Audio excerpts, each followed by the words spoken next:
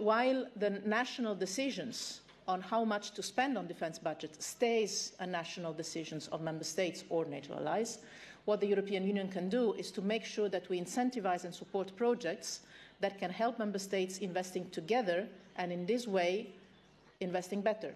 I often mention two numbers. Irki mentioned already the cost of non-Europe in the field of defence. I mentioned one number about the gap across the Atlantic.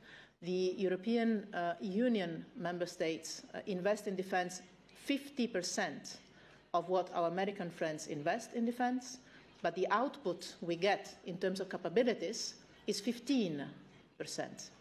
So while the investment gap has to be decided nationally, because it's national budgets, we can work with the European Union instruments, and for the first time with the Commission instruments, this is the news, I would say, to reduce the output gap and make sure that for that amount of money, you get the most.